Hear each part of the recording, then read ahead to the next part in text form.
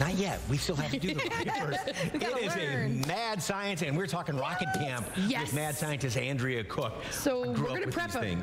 These are the Sky Blazers. We're going to get them ready for launch. Okay. So take the paper that looks like toilet paper, but it's not. It's recovery wadding, and you have 3 squares. Just shove them into the body tube as far as your fingers will let you. And this is for? It's going to protect the parachute and the inside of the rocket from heat from the engine. Okay. Now, if you don't get it far enough down, you could have a problem. Uh-oh, what's the problem? Because what happens is the engine has different stages, okay?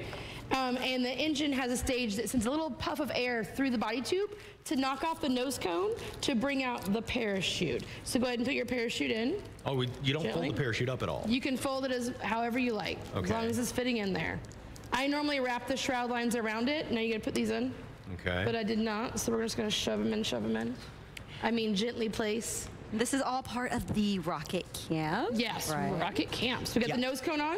Now we need our engine in the bottom. I did a rocket one time with no wadding in there, and it comes out very fast when the chute gets melted. So, so you put this down here with the little, mad scientist laugh, the little donut hole facing out. Okay. And then you have the igniter, which is going to fit, the little nose of the igniter is going to go straight into the engine. Okay, and then you have a yellow cap. And that cap will hold your igniter in place. If you need teamwork, I can help you. Just like that. Did you get it, Jen? Teamwork? No, I didn't get it. Put that down in there and then bend it over sideways a little bit.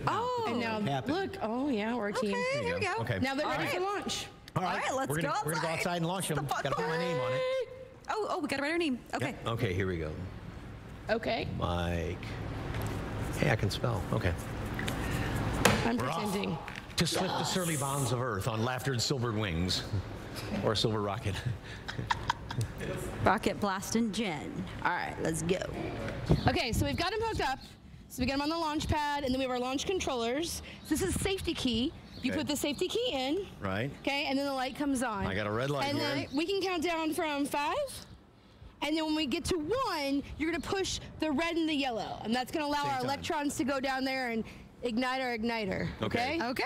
And solid fuel, so it burns quick. Yes. Okay. And there will be tracking smoke to follow, so whenever you're ready. Okay. I'm ready. Count us down. 5, 4, 3, 2, 1. Whoa. Oh, no. Well, you're on the roof. Oh, you're coming down. I'm coming down. Mike, are you a show-off? Did I? Oh, so close. Darn. Hey, we did pretty good. Yeah, that was really good. I know.